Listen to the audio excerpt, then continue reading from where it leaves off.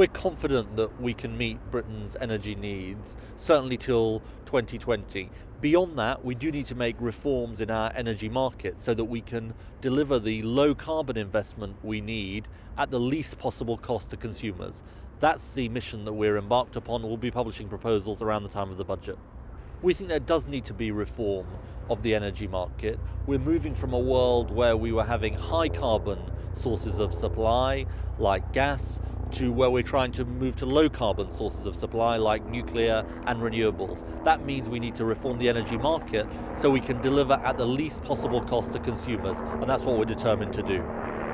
What we need is methodical, not knee-jerk reform. We need to make the right choices so that we can deliver to consumers at the least cost. We're confident about security of supply out to 2020.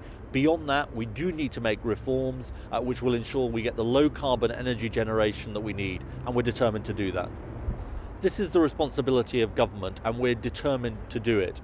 We need to reform our energy market so that it delivers to consumers at least cost and we get the investment that we need. We've made a start in various ways, including with planning reform, for example, to make the kind of energy infrastructure that we need come about. We're determined to do more.